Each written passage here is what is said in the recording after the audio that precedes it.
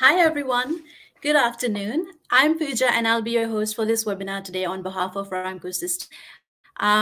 Steve Formosa, who was originally going to be your host, unfortunately cannot join us today as he had to attend an emergency, but all good. So again, and welcome once again. Thanks for joining us. We have a fabulous panel today, and I would love to introduce them one by one, panel of speakers. So please welcome David Sofra. David is a partner in charge at KPMG with 17 years of learning from assisting many of Australia's largest listed national and multinational public companies in all facets of workforce and payroll issues across all industries, locally and internationally. David is an experienced consulting leader, and honest people can be one of the biggest costs to an organization. And David's focus is to bring innovative solutions to organizations looking to optimize the costs involved, increase efficiency in the processes, whilst reducing risk and ensuring compliance. David actively develops industry-leading thought leadership. He's a published author and contributes to a range of industry publications and business forums on a national scale. He is passionate about life, experiences, communities, connections, and learning, and carries on a strong belief in authenticity, diversity, and an engaged workforce. David, welcome. Welcome to. Thanks for having me, Pooja. You're welcome. Our second guest is Rohit Jain, and Rohit is heading APAC payroll function for CSL. He has over 15 years of HR and payroll experience working for health, telecommunication, pharmaceutical industries. He has exposure to global markets and has managed national and international teams whilst gaining great knowledge to different cultures, payroll projects, implementations, mergers, and acquisitions. Rohit strongly believes in simplifying the payroll processes and brings automations to the payroll world. Rohit, welcome to the webinar today. Thanks for joining. Thank you for having me, Pooja. Looking forward to a great discussion. Same here. And our last guest today is Kevin Ferdinand. Kevin is a director at KPMG with a focus on workforce compliance and transformation. He brings over 12 years of experience in employment and payroll operations space in Australia for domestic and global clients, and has assisted many companies in the provision of risk-based payroll advisory services. Over 24 months, he has assisted many organizations review their payroll function and operating models, assisting his clients diagnose historical compliance concerns and transform their payroll function for the future. Specifically, he has worked with organizations to review the configuration of their payroll and time captures against complex requirements of Australian industrial relations landscape and assist them reconfigure and deploy new solutions. Kevin, welcome to the webinar, and thank you so much for joining us. Thanks, Pooja. Thanks for having me, and I'm looking forward to the conversation. Great. So let's begin.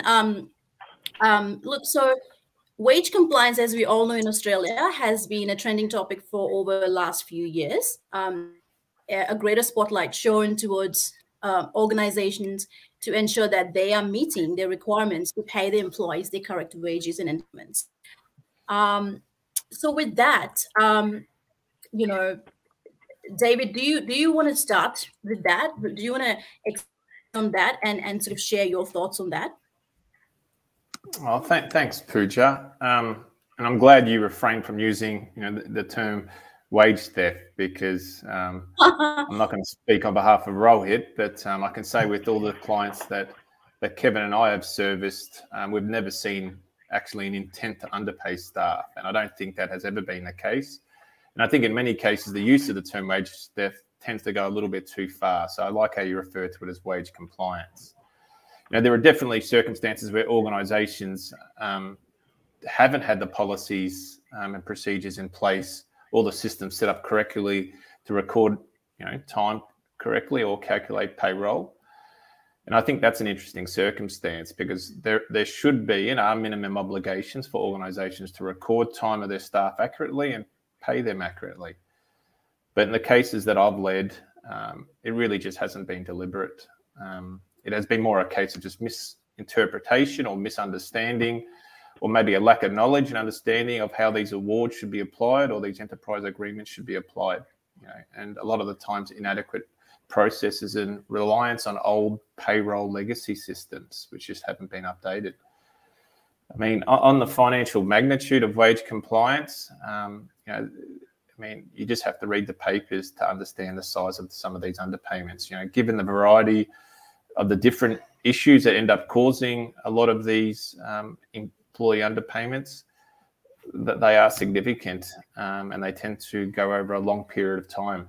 If we look at the headlines in the past 12 months, including in the retail sector especially, but as recently as Monday in the banking sector, they can get very large.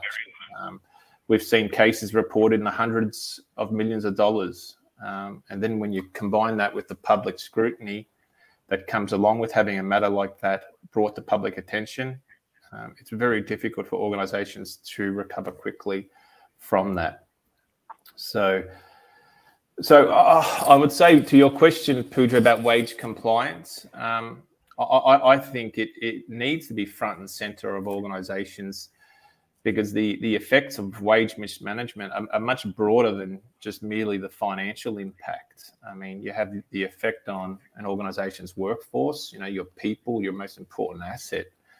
The relationship between employees and employers. There are a few more important issues than pay itself.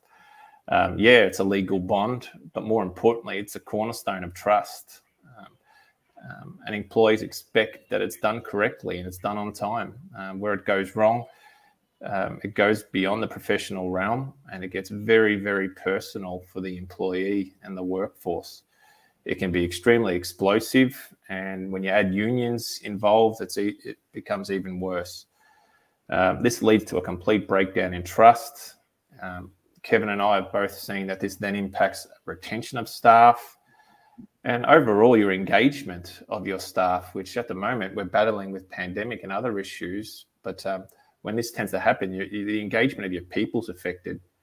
I mean, obviously the ability to attract people to your business in the future is also impacted, and we've seen that across a lot of industries. I'd say the second impact of wage compliance is an organisation's reputation and culture. I mean, before COVID-19 dominated headlines, we saw some of Australia's biggest companies in the headlines for all the wrong reasons. Allegations of wage theft have been levied against trusted brands, and these allegations have tarnished brand reputations, and consumers and public scrutiny have weighed into the issue in one way or another. Different industries are affected in different ways, though. I'd say that for some industries, the financial repercussions are significant, and it sort of stops there. In other industries, let's say hospitality and the restaurant industry, your reputation, your brand can be your livelihood. So I think we've got to think about this from not just the financial impact, but we've also got to think of it from the non-financial perspectives. And lastly, let's not ignore the financial impact. Obviously, the financial impact is material and can be material. You've got the financial costs of the underpayments of wages itself, including the recalculation of compounding missed entitlements, whether this is superannuation and leave entitlements. But also, you've got to remember, wage underpayments can go back decades, and they need to be remediated over at least the past 6 years. There's also the interest, which is applicable on underpayments, which also can add up and be significant. There are the penalties levied by the regulators, such as the Fair Work Ombudsman, the Australian Taxation Office. And then there are the legal accounting advisor costs, so people like me, the cost of which can also be significant. Why? Because wage remediation programs are lengthy, they're time-consuming, they're complex, they're large data sets. We need to recalculate. We need to obtain legal interpretations. And these consultant costs also need to be factored in on an ongoing basis, because you're likely to be subject to annual audits if you've disclosed to the Fair Work Ombudsman also. So I'd say, Pooja, in a nutshell, that's my probably current landscape and state of play around wage compliance. Yeah, well said. Thanks, David. So essentially, the crux is, you mentioned at the start of your conversation that it's not intentional by organizations you've come across.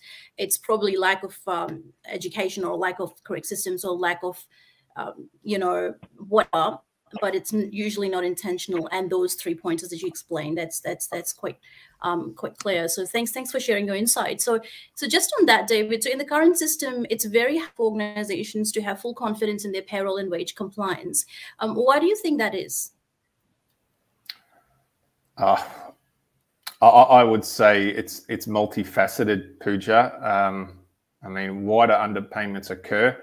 It's a complex answer. You know, obviously Australian workplace laws are complex and difficult to navigate. That's no secret to anyone on this call. You know, underpayments commonly arise because employees have been misclassified under an applicable modern award or enterprise agreement.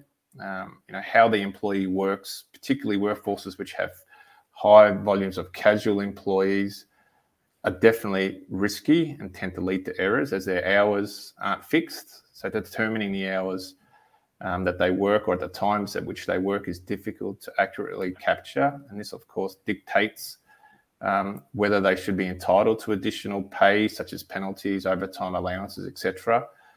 So definitely, if you don't have systems in play which sort of reduce your reliance on manual outcomes, definitely that's difficult. I mean, if there is an underpayment, there are penalties under the Fair Work Act for breach of the Act. So if you fail to pay your employees in accordance with a modern award or an enterprise agreement, or otherwise fail to give them entitlements under the Fair Work Act, there are penalties for breaching that. So, you know, I would say a mixture of misinterpretation and that sort of reliance on legacy systems is definitely a reason. Also, obviously, the regulators, so the Fair Work Ombudsman and the employee themselves, their awareness has shifted a lot. So they're well and truly understanding of entitlements, and there's a focus on that, which I think is sort of bringing a lot of these issues to a head. Sure. No, thanks for sharing that, David. And Rohit, I would love to sort of take the conversation to you and drawing on what David just shared. So what would you say are the most possible reasons for payroll non-compliance in Australia? Thanks, Pooja. So I think there are quite a lot of reasons. I'm happy to touch base on some of them. You know, so the main ones, for example, is, you know, your lack of knowledge about your EBAs, your awards, and the local legislation, right? So it is critical that your SMEs have absolute great knowledge about those, because that's how you design your system. So from designing the system, I guess the second step is, once you know the compliance requirements, your EBA requirements, it is critically important to design the system correctly, because if your information is misunderstood, then probably that's where, you know, the error could occur as well. So incorrect master data setup, you know, sometimes employees been set up in the systems for a long time and probably no one has had an opportunity to look into it. So that's where things could go wrong. Failure to capture the correct hours, you know, so that is another critical one, because these days we are highly relying on to our timesheet solutions. So obviously it is critical that employees understand how to capture the hours, how to record the hours. And it is equally important that our managers also review those hours before they actually approve. So I think there is definitely going to be a little bit effort required from the organizations to train up their employees and managers on that side. Not having the dedicated compliance resources, right? So that is equally, because we all have payroll operations team, and obviously their focus is, you know, to get the payroll out of the way, and they're so you know, attend into that piece that probably we haven't allowed them sufficient time to stay up to date with the local legislative. I think we're going to find some times to do that as well. Receptive, right? So sometimes we do reactive actions rather than proactive. So when we find a problem, that's when we try to go and, you know, find a solution. Whereas, you know, if we try to be proactive, you know, we do a wage type compliance, you know, we do whether our wage types are behaving correctly, whether they are accruing super taxation penalties, I think it could, you know, save us for a long time as well. Look, I strongly believe in 5 Ps, you know, the proper planning prevents poor performance. So if we take accountability, you know, I guess, you know, it can definitely help you for a longer time, and it could mitigate some of those risks from compliance perspective. Great, and love those 5 Ps, very handy there. Just to add quickly on what Robert was saying, I think that the planning is really important, and that upfront planning is very important, but I think it's that maintenance throughout the life cycle. So we've seen a lot of organisations do a great job initially when they do implement a new system. So then what structures do they have in place within their business to maintain that compliance as time moves, as the instruments move, and keeping that at the forefront of your mind. I think that maintenance is key, and maybe sometimes in the past, given that these are such big projects to actually implement a payroll system, you get a bit of implementation fatigue, and then you forget about it and you forget that maintenance piece. But I think focusing on that maintenance as well, it just needs to be at the forefront of your mind. Absolutely. Thanks for sharing that, Kevin. Just quickly, around the pandemic. So, David, do you think the pandemic has introduced more complexities, making it even more difficult? Yeah, absolutely, Pooja. What we're seeing with COVID is a real change in the way we work, and that such change is probably likely to be permanent change moving forward. I mean, I couldn't see things changing so dramatically. So, I mean, what that means is when we talk about employees working more flexibly, it means that, you know, times at which they're working is more flexible and the locations they're working is more flexible. Yeah, but the obvious downside for, you know, of that is that HR and payroll teams won't necessarily have the oversight. So they won't necessarily know when the employees are working or what they're doing. So having that properly recorded will be key. So I would say the potential for wage mismanagement is likely to be even more acute as a result of COVID and, you know, HR teams not having direct oversight over their employees all the time. So absolutely, I'd say that, you know, the change in the way in which we're working and the flexible approach to working is going to mean that employees have to be more vigilant about what their employees are doing and where they're doing it. And there is, without a doubt, a heightened interest from the Fair Work Ombudsman, and there's a heightened awareness of employees as to what they should be receiving as their basic entitlements as they come out of COVID. So I would say the fundamental takeaway for HR and payroll professionals and senior management is to exercise due diligence coming out of COVID, knowing that this is the way that we're going to work going forward. I mean, ultimately, you know, we can't prevent these mistakes from occurring, but then, you know, there needs to be confidence in the systems put in place to capture that time, minimize that likelihood, and if it occurs, it can be picked up promptly. Absolutely. No, well, so just on the same question, Rohit, how has CSL tackled the impact of pandemic on their workforce? Yeah, sure thing, Pooja. So I think CSL and its employees, I believe, you know, demonstrated great resilience, you know, when it comes to COVID, right? So CSL already had the flexible working policies, but obviously with COVID, it just speeded up, right? So office-based employees had to quickly, you know, get up to speed and, you know, adopt the new ways of working. You know, obviously online work, it all changed to the online sort of platform. From an operational perspective, though, we did come across quite a few challenges as well. For example, there was a group of employees who were working rotating roster, but due to the COVID bubbles, we had to bring their hours to a different day so that, you know, it justifies those requirements. So doing that, though, obviously it brought some complexities, how to pay those people and how to pay their penalties so that they are actually not worse off. So we had to manually intervene and to put some controls in place to ensure employees are not worse off. But then there's another instance where some employees were not comfortable to sign in and sign off from the clocks, given the COVID risk. So CSL quickly had to, you know, bring this geopolitical solution. So that enabled employees how to log in from their mobile phones. So that was another thing what we did. But again, look, I think we all got to accept it has been a great challenge for a lot of employees, you know. So there are people who couldn't meet other people. There's less interaction to your colleagues, to your workmates, to your family and friends. So, but our EHS, you know, really helped the way through. We had the dedicated team to help and support them. Look, at a high level, CSL really did an amazing job. They supported the team. They provided the flexibility to all the team members. You know, you can start early, you can finish late. You can do a drop-off and pickups, school homing, so I think everyone had to manage and juggle those sort of things. On top of that, look, CSL really looked after the team. They've also given some extra days for mental health and well-being, which was very well received. And, the feedback was pretty positive from our employees' perspective too. Great. So it sounds like CSL had a quick turnaround, although it would have been difficult, as you say. It sounds like it had a quick turnaround and looking after the employees' well-being as well, which is Absolutely great. So, yeah. Delving a little bit deeper, Kevin, who do you think is responsible ultimately for ensuring wage compliance?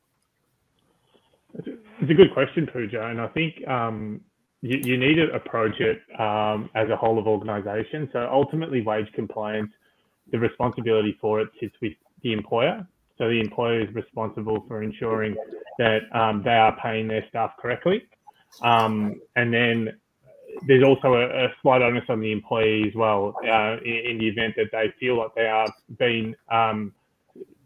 getting paid as correctly, just to have that openness and comfort and trust in their employer to go to them and inform them and have open dialogue with them around making sure that their entitlements are paid as they should. When we look within the organisation, trying to work through who's physically responsible, I guess it's very easy to just point the finger at the payroll team and say, the payroll team, you're the one that's paying someone, you're the one that's responsible for ensuring wage compliance. So I think it's much broader than that. We really need to take a step back and look at the employee life cycle and how the employee is actually interacting from hire to retire, and working through how they interact with you and interact with the systems to ensure that they're telling you what they're doing, and so then you can effectively interpret what they're doing and pay them correctly. So it's not just the payroll team, it's going to be the person that's setting the roster. Have they set a roster that's compliant? And it's not going to trigger any penalties that you might not think about. When the employee's onboarded, have we onboarded the person correctly? Have we classified them correctly? So from a HR perspective, have we done all that? How's that information stored in our HR system? How is that data that's stored in our HR system maintained? Where does our IT team, how does the IT team facilitate the passing on of that information from one system to another, and prevent any breakdowns between that passing over of information? Because if there's a breakdown in that transfer, there's obviously going to be issues in people getting paid correctly.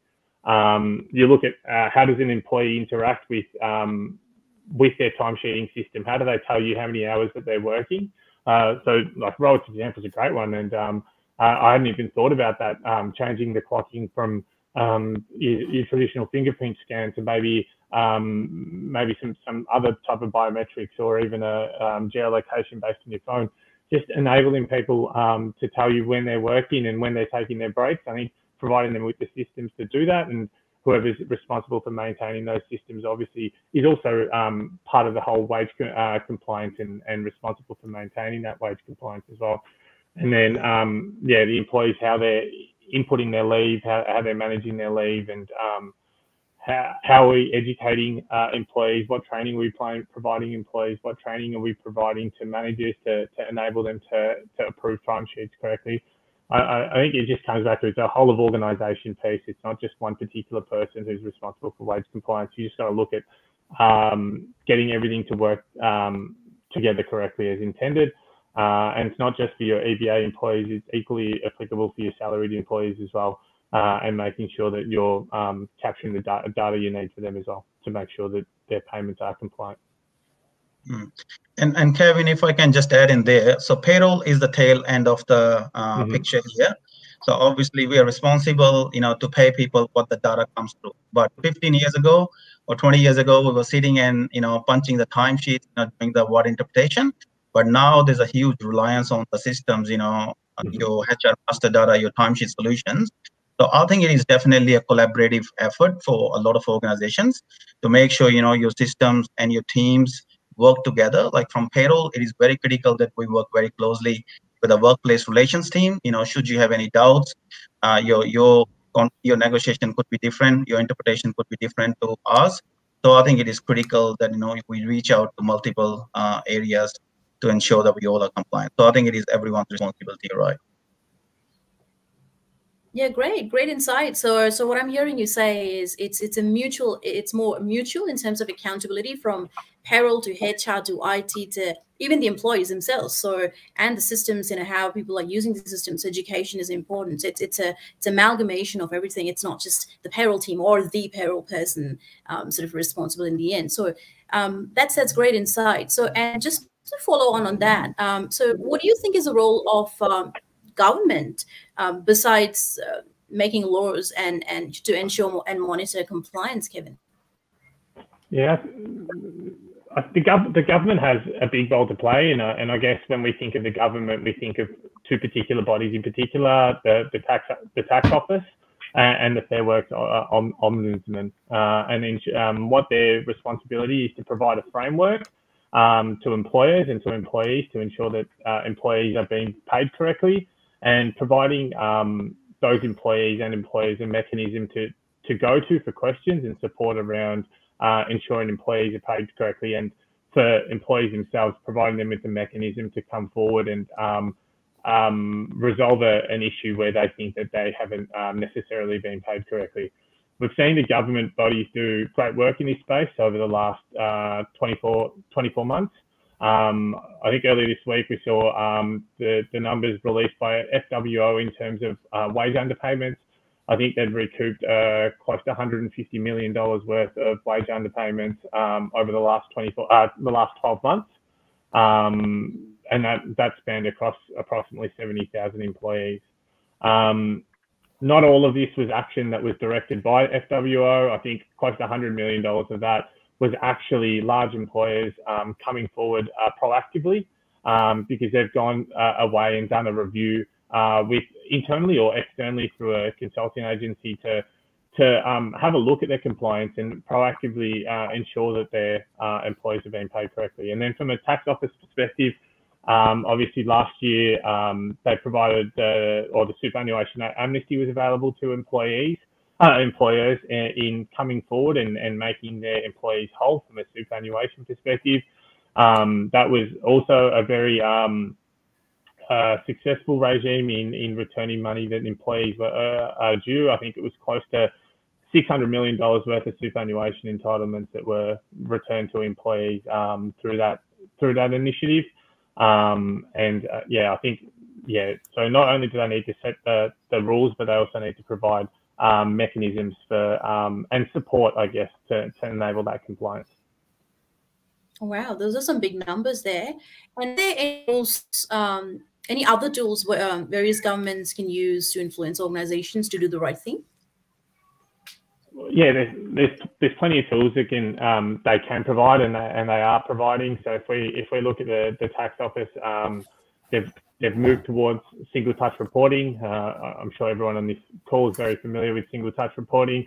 Essentially, it is real time reporting of your payroll to the tax office, and then come 1 January next year, the tax office are moving from the first version of that to the second version of that, where they're going to be capturing more granular information to enable them to do more, not necessarily to do more checks, but they will have more data that they can do some proactive checks on their side to ensure that compliance is being met for employees. And then on the Fair Work Ombudsman side, we saw last year's federal budget where there was $10 million put forward over the next 4 years around regulatory compliance tools. So what we're hoping to see with that budget funding is where we might one day have a tool that is released by the Fair Work Ombudsman that might be a safe harbour tool of sorts that will assist organisations interpret their agreements correctly and ensure that their employees are being paid correctly. And then we've seen a series of calculators issued by the various government agencies, including the state government, around long service leave and the various entitlements. So just making it easier for employees and employers to ensure pay has been made correctly. Great, thank you. Thank you for sharing that. Just quickly, just wanted to sort of share that to the audience. If you have any questions questions in the chat box, and we'll endeavor to take them. So I'll present them to the panel, and if you have any questions, feel free to ask. Okay, so coming to all right. So given your background, Rohit, can you highlight a few pain points or challenges with regards to the biotechnology or healthcare industries when it's staying compliant? Yeah, sure thing, Pooja. So I think there are multiple areas, where there are pain points, but I'll just address the top 3 ones. So I think, those 3 areas, I hope, it will resonate well with a lot of other organizations too. So the first one is obviously the complexity of your EBAs and your modern work. Some EBA clauses are hard to interpret. Your interpretation could be completely different to mine, and that is completely okay because obviously everyone thinks differently. But it is critical that those clauses are well understood and documented. I would even recommend, when there is EBA negotiations happen, your workplace relations, unions, everyone is involved, a payroll representation needs to be there because that will eliminate any miscommunication. So if a payroll representation is there, they will understand what's been, agreed, what's been negotiated, and they will actually help in providing the right requirements when it comes to a system build. So moving on to the system build. So that's the second area where I feel, there is a lot of challenges in different organizations and probably one of the key pain points as well. So if the requirements are not given correctly or not understood correctly, it may lead to a incorrect configuration and repercussions could be very high. And, there is no guarantee that it will be detected anytime soon. So it is very critical that you understand the requirements, the build is there, it is thoroughly tested, and move to production only after the appropriate level of approvals are given. So then let's say, the first one is take, your EBAs, you are pretty champion about your EBAs, you understand that clearly. Your system is built very correctly as well because you had the same people who had the SME knowledge. Then it comes to the integration, third and the most pain point. So if everything is built correctly, but if your integration is not sending you the right data or sending the data in a different way, or it is retrospective adjustments are not coming up, the new stars are missing, I guess, it could create a lot of problem. That means it is manually payroll team have to intervene. And when we rely on the automations, we should have confidence into our systems that it is working correctly. That's the big thing, because compliance would be better if less people touches the payroll system. So that's what my take is, if the system is driven, your EBAs are good and your configuration is good, I think you definitely have the better chances of being compliant. Because compliance is something at the forefront of our mind. Even when we do the integration checks and all that, we do have manual spot checks before we execute the payroll to make sure the data has come through correctly. So a little bit of intervention there definitely helps there. Great. So nicely summarized. The EBA systems and then the integration, they all need to be aligned and so thanks for sharing that, Rohit. And Kevin, what are the key indicators to ensure compliance, especially in today's evolving workplaces? Like, how would you monitor? I think over the last 24 months, I've done a lot of vulnerability assessments with various organizations. So coming in to do a initial review to speak to key stakeholders and understand what their payroll function looks like. And from those vulnerability assessments, I think the key takeaway is there's no one size fits all. Every organization is slightly different to each other. There are some themes, I guess, per sector, but ultimately, I think every organization is different. Everyone's using different systems and they've configured their systems in different ways. In terms of these indicators, I guess some of the things that I've seen that maybe point to potential areas of risk for organisations. I think the first one that I like to see is ask about the documentation and the governance around that documentation. So when was the last time your payroll manuals have been updated? What manual processes sit around your payroll system? And who's responsible for maintaining those manual processes and ensuring that they happen every time and correctly every time. When was the last time, and I think Rohit touched on some of this, when was the last time your EBA rules were reviewed and formally signed off? And those rules that are reviewed and signed off, how reflective are they in comparison to the rules that are actually sitting within your system? Looking through some of the cost pressures or some of the timing pressures that the pandemic has put on us, like increased trading hours, for example. Like for instance, this Friday in Melbourne, retail's opening up. Chadstone and High Point are going to be open up till midnight. So midnight's not normally the time that you trade till on a Friday. So what happens from 9 p.m. till midnight? Is there any additional penalties that are going to trigger based on your instruments because of this increased trading hours for the people on the floor? And does your time and attendance system actually cater for these rules, because they normally don't apply? So it's just understanding the business forces, and then I think there's how do you manage your contingent workforce? What's the operating model that sits around your payroll function?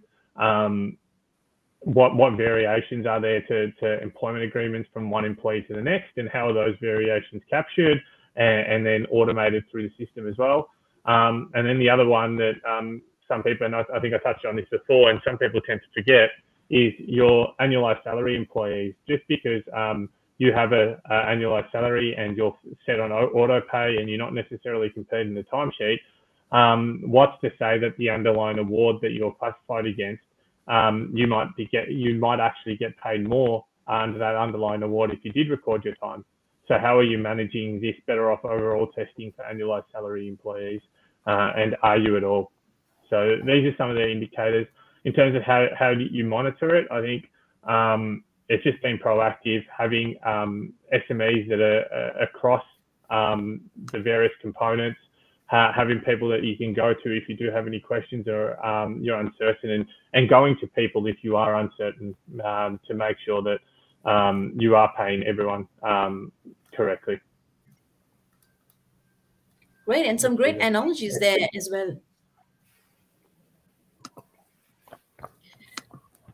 So this is more like a broad level question, but David, if someone were to start today, how can organizations embark on the paths to compliance? How can they start? Where do they start? That's a good question. Is that from the audience, that one, Pooja? Yep. Yeah, it's like I'm a big proponent of investing in your HR and your people and your payroll, obviously. I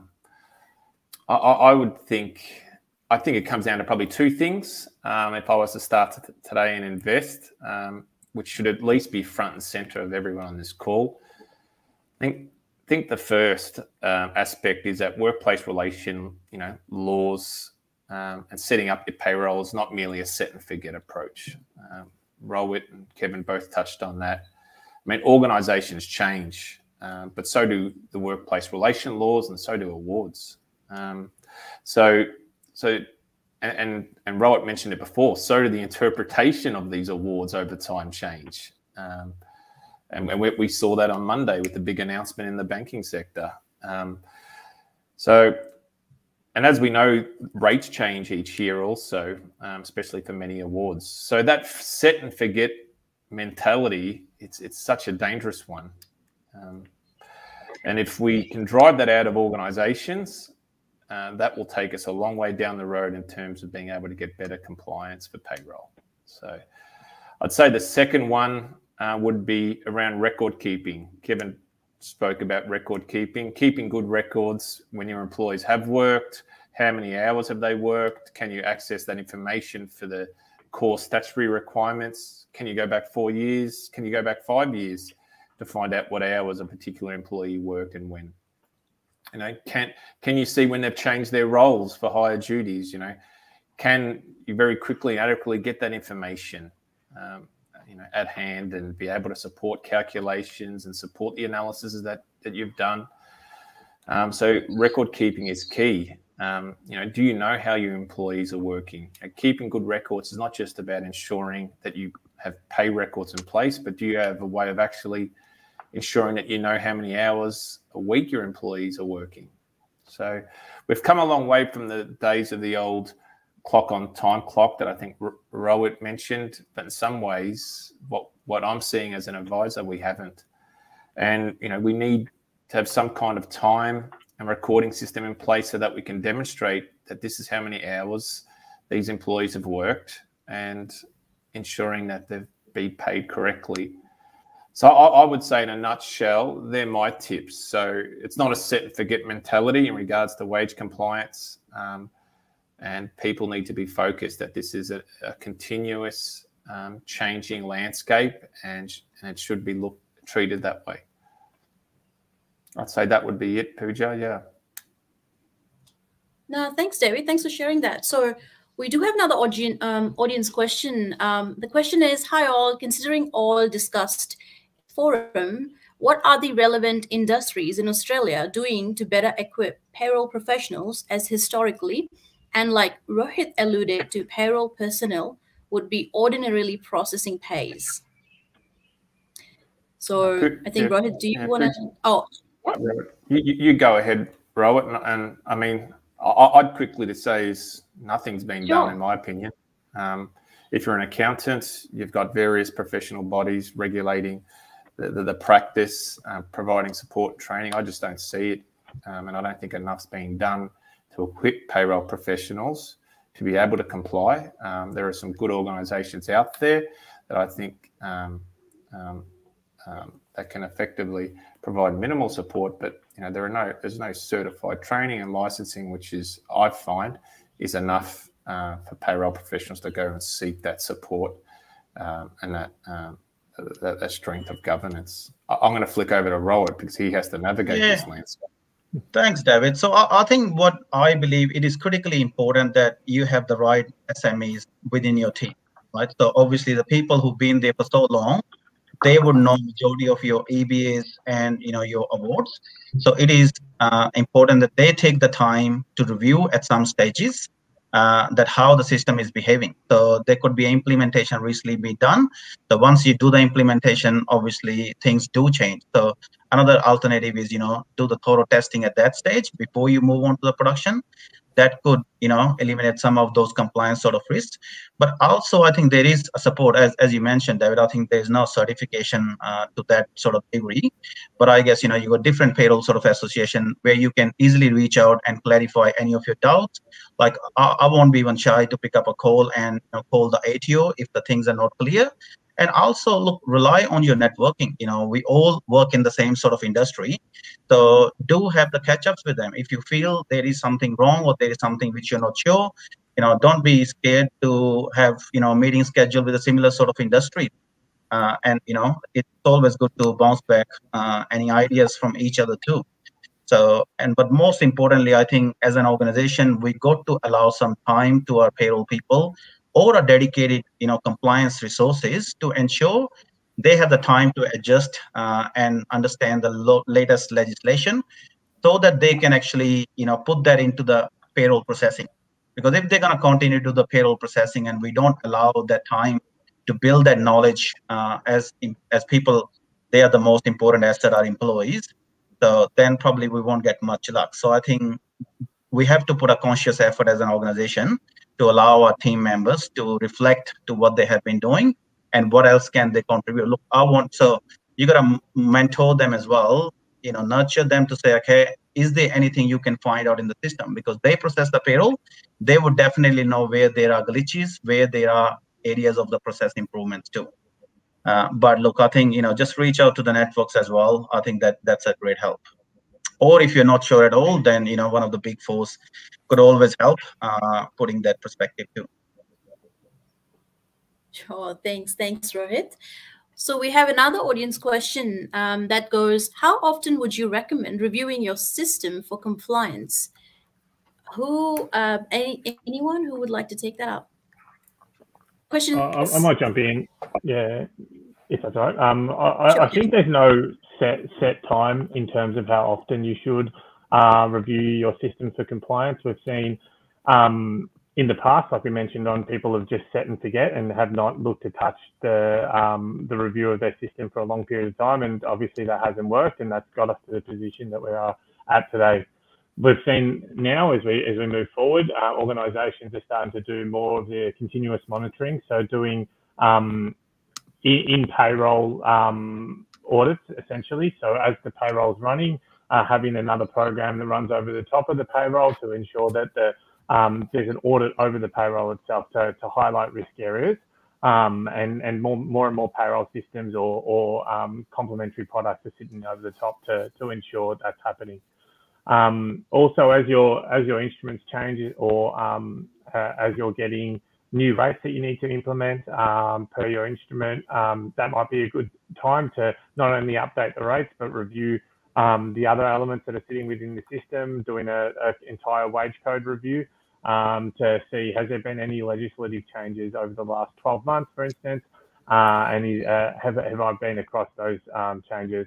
And then the main thing is being aware of those changes, so subscribing to the publications that you can. So as a payroll professional, subscribing to what you can so that you're triggered around particular changes that you need to consider. And as you consider those, make the necessary changes to your system, and then look holistically at the other codes as well and see if there was anything else that you might have potentially missed. So just to add on that, Kevin, so CSL has gone through the complete wage type review last year.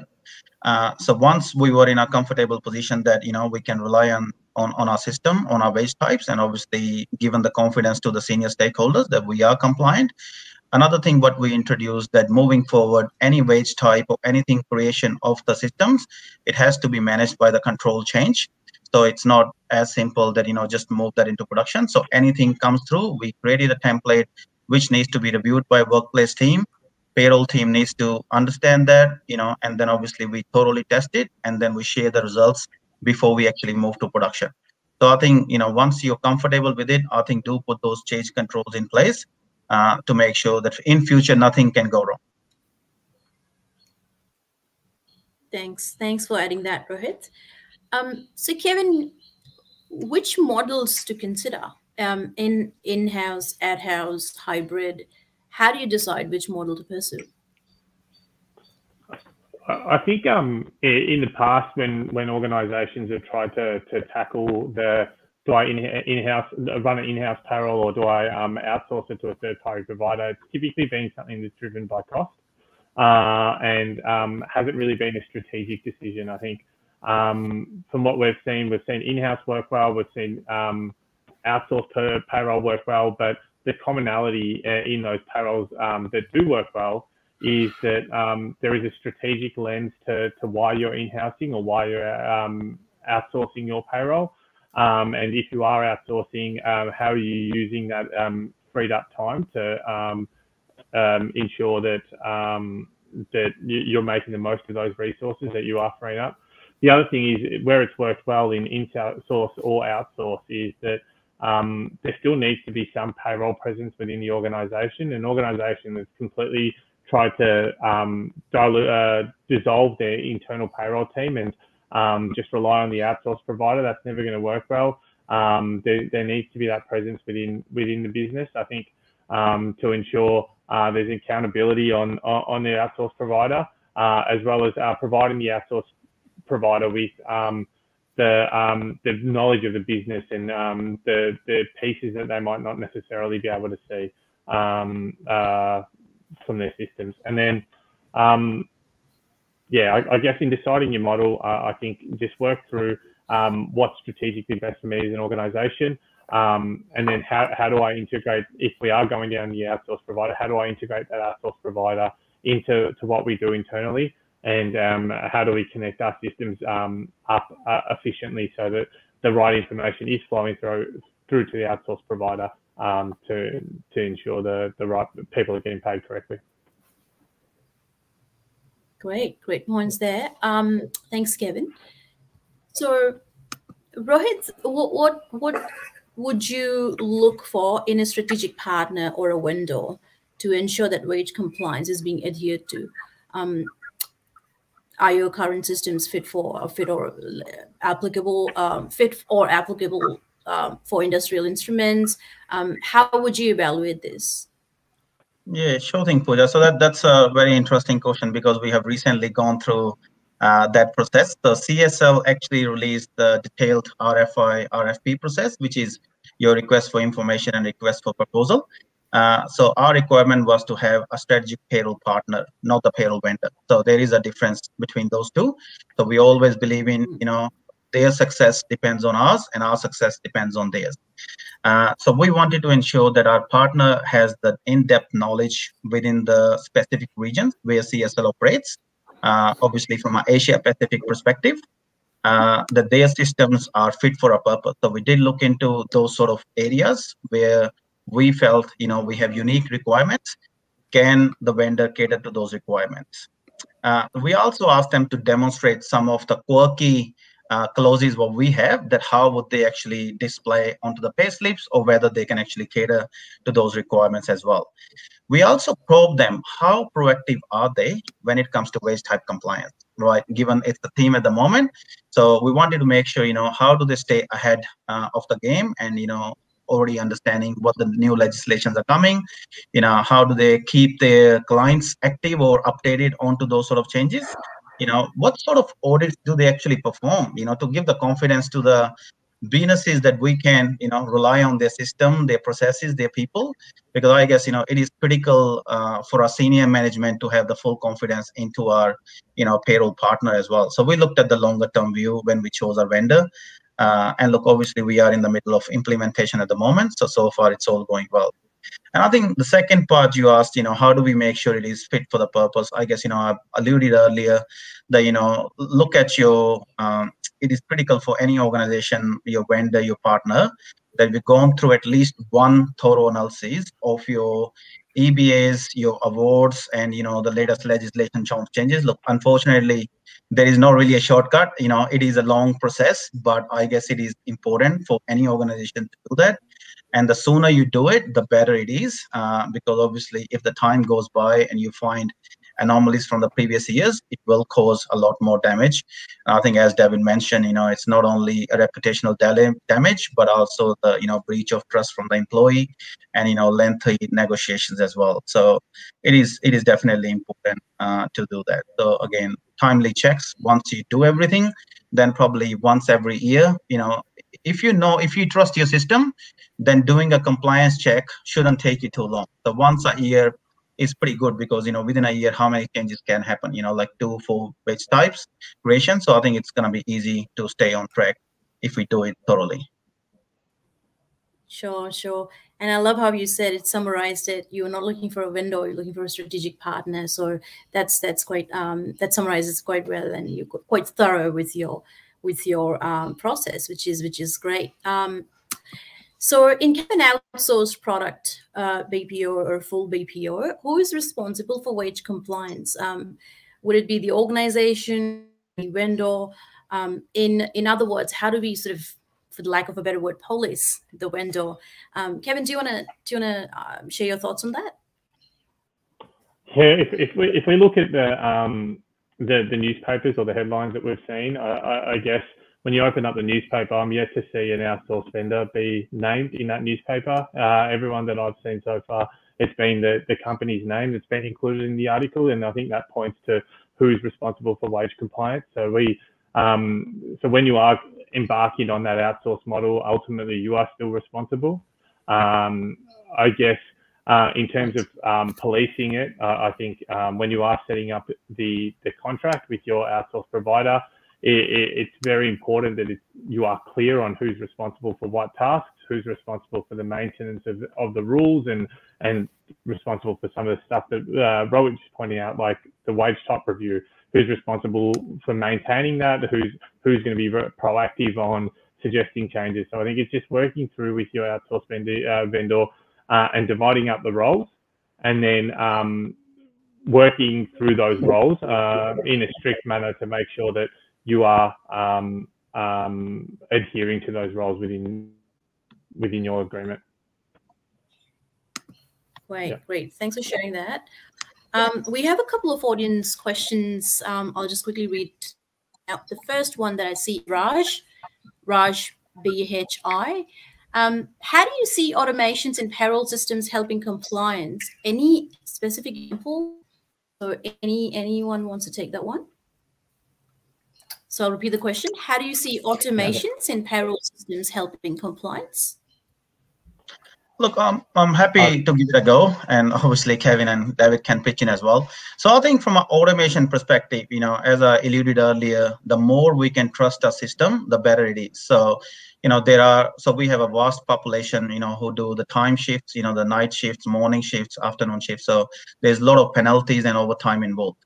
So if your timesheet solution is properly tested, you understand the requirements, it's thoroughly tested before we move into the production, I think you can rely on the system from that perspective. Whereas if your timesheet solution couldn't cater to that, that means you're relying on to the manual intervention and the manual calculations.